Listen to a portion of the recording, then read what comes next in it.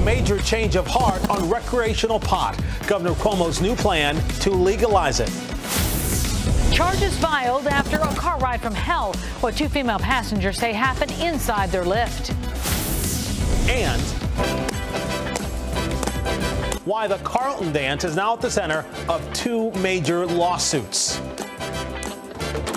Live from 42nd and 2nd, this is the PIX 11 News at 10.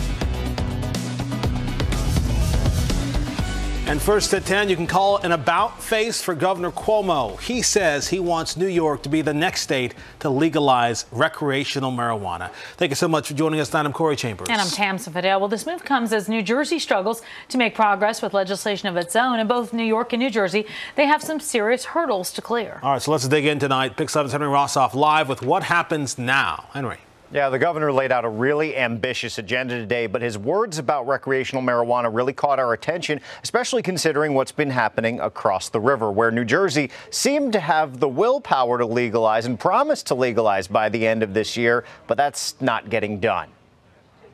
Let's legalize the adult use of recreational marijuana once and for all. With that statement,